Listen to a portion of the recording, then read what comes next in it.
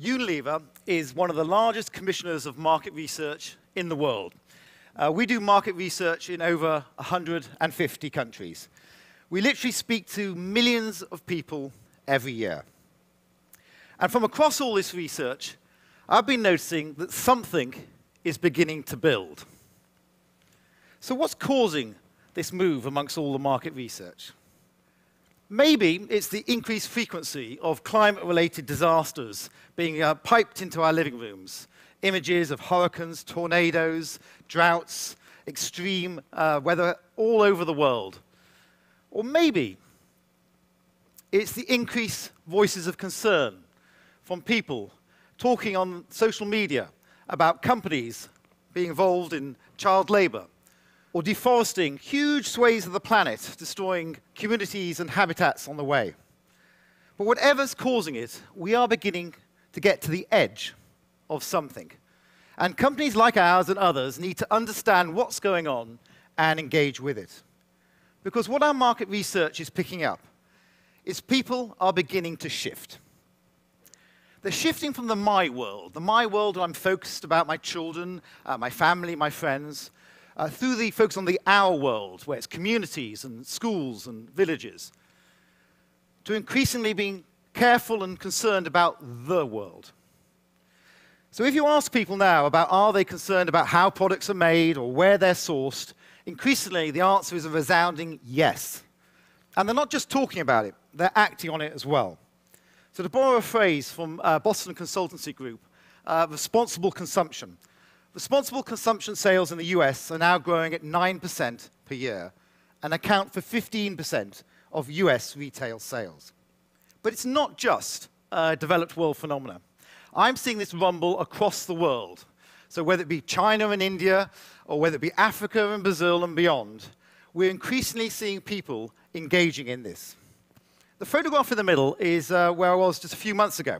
And I was in India, in fact, in deepest rural India.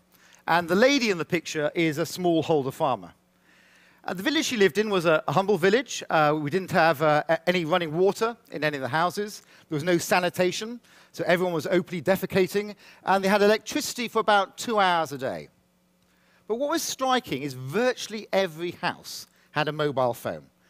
And through that mobile phone, they were very much connected to the world. And this lady knew about what was going on in the world and how things that were going on in the world were going to impact prices of crops, not just in the market far away, but the one just down the road where she sold her crops. She did care about the world, and she increasingly knew about the world. Now, this is important because if we're going to make sustainable living commonplace, we need to engage at scale. We need companies to engage at scale. We need governments to engage at scale. Companies are interested in scale demand for consumers because they see that as an opportunity to get growth, an opportunity to help people get something they're looking for. And governments are increasingly engaging in this because they see on social media consumers and people increasingly concerned about sustainability and what's going to happen in this world. So for the first time, really, we're seeing that voters and consumers are coming together with one voice of change. So one thing is understanding it, but what do companies like a Unilever, or a Nike, or an IKEA, or a Disney do about this? Well, we've been working, as you know, in this area for a few years, and I'd like to share with you some lessons we've learned. Really just try and inspire new ideas from many of you, or maybe confirm something you're doing and encourage you to go further. But whether it be inspiration or motivation or challenge, hopefully you'll get something out of this which will take the whole agenda forward. So firstly, sustainability needs to be mainstreamed across the business if it's going to make an impact and make sustainable living commonplace. You can't have a corporate social responsibility department in one corner of the company expected to do the whole sustainability agenda. It can't be an add-on. It has to be mainstreamed across the business. And to do that, you need a plan. You need a plan just like a business plan. You need a plan with objectives and measures and key performance indicators, a plan that is held at the top of the business, a plan which is reported against internally and externally. And for us, it wasn't until we started to think about this idea of mainstreaming sustainability did we start getting real traction. So we had to destroy things as well as build things. So we took apart the Corporate Social and Responsibility Department. We don't have one any longer. And instead, we built the Unilever Sustainable Living Plan as a core about how we were going to do this across the business. And we started with a big mission. We wanted to double our business while reducing our environmental footprint and increasing our positive social impact. In essence, what we wanted to do is we want to decouple growth from the negative impact of growth. So let me explain that a little bit more. So normally, when companies grow, as the volume goes up, so does the environmental impact as well. And we wanted to decouple those two lines. So we started like any other good company. We started our own operations. We looked at our factories, we looked at our offices, our distribution, and how were we going to make it more sustainable. But then we soon realized that that wasn't enough. We weren't going to make sustainability a real core agenda for this business unless we looked at the whole footprint across the value chain. So from the suppliers and the farms, right the way through to consumers using our products and disposing them. And that whole environmental footprint is what we're going to measure for each and every one of our products. So when it comes to the irrigation in crops, tomatoes, tea, or whatever, that water would be in the footprint of the product that we are creating. Or whether it be heating the water for a washing machine, the greenhouse gases that came from heating that water would be in the environmental footprint of our product. So across the whole value chain, we created a plan for all countries and all brands. And we created a plan that was going to be measured against some big goals. So, for instance, we wanted to help 1 billion people improve their health and well-being. And we started this back in 2010, and 3 years into the plan, we're now at 303 million. So we're on track, but still a lot to do. Or we also wanted to say that we wanted to source all our agricultural raw materials sustainably by 2020. So the tea, the soy, the tomatoes, all sourced sustainably by 2020. When we started, we had but 14% sourced sustainably. Now, we have 48% sourced sustainably.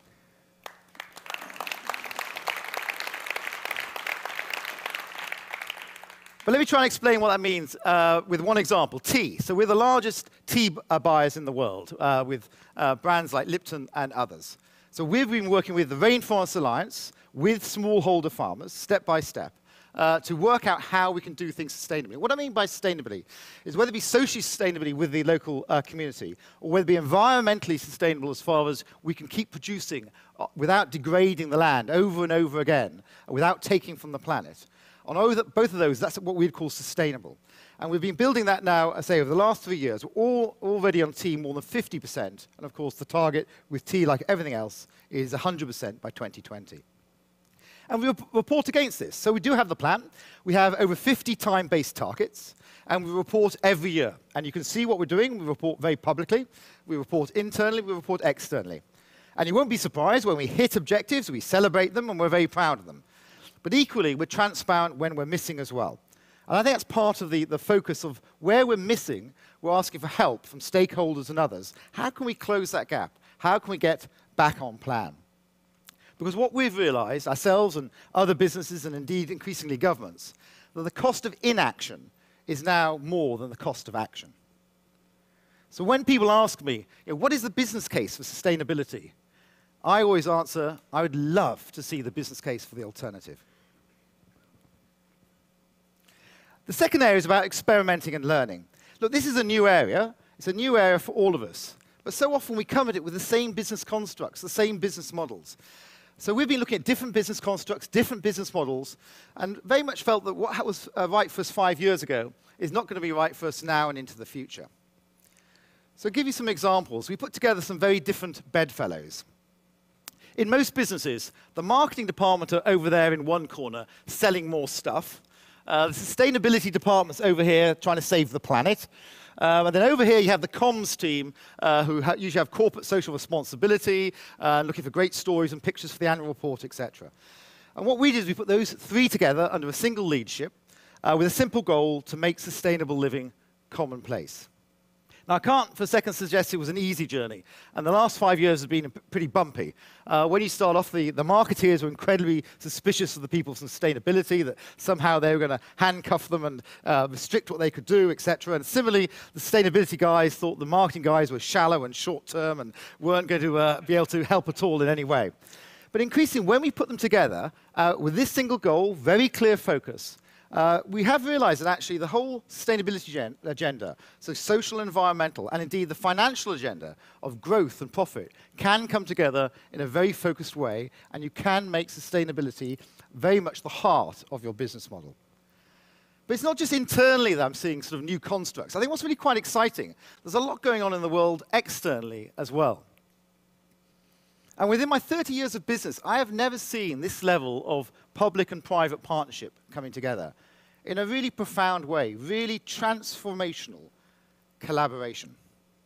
So I want to use an example to bring this alive. And this one here, around net zero deforestation. 15% of the greenhouse gases in the world is caused by deforestation. And there are 4 commodities that are the principal drivers of that. There is soy, there is palm oil, there is beef, there's timber and paper products. The Consumer Goods Forum is an association of more than 600 companies, big companies from all around the world. Together, their revenues are $3 trillion. $3 trillion. And back in 2010, they all made a commitment that they would stop buying these 4 commodities by 2020 if they didn't come from sustainable sources. Now, that sent a huge market signal. And since then, banks have got involved, governments have got involved, NGOs. They've formed the Tropical Forest Alliance. And with the Tropical Forest Alliance, with that very goal to drive this through to completion, we now have the potential to halve the impact of greenhouse gases due to deforestation. I think it's an incredible focus, incredible project. But what I've learned from it is whole system change is possible with transformational collaboration. The third and final one I'd like to share with you is engaging at scale. Because at the end of the day, it all comes down to people. It all comes down to us and others. People at scale. And when we talk about this subject, we so quickly look at the supply part of social and environmental sustainability. We talk about deforestation, as I have just done now. We talk about sustainable farming. We don't talk enough about the demand side. And as I said at the beginning, the demand is beginning to grow. And there's some really interesting experiments going on right now about how do we engage more people? How do we engage the next generation in this whole area? And one of the projects we've done is a project called Unilever Project Sunlight. It's only at pilot phase. We've launched in 5 countries so far. We launched at the end of last year, so we haven't even been running for a year yet. But the fact that over 100 million videos and stories have been shared in those 5 countries already really shows there's an appetite to start engaging in all this. And we're seeing the start of a movement, not just here but elsewhere, of people wanting to share stories about food waste or recycling. They want to share what they're doing as a family versus other families. And we're beginning to realize that we're moving from some marketing to consumers to mattering to people. Because you can't have a healthy business in an unhealthy society. So as I said at the beginning, we're beginning to move to the edge of something. People are engaging, and they're starting to engage at scale. And there's never been a better time to build a brighter future and make sustainable living commonplace. Thank you.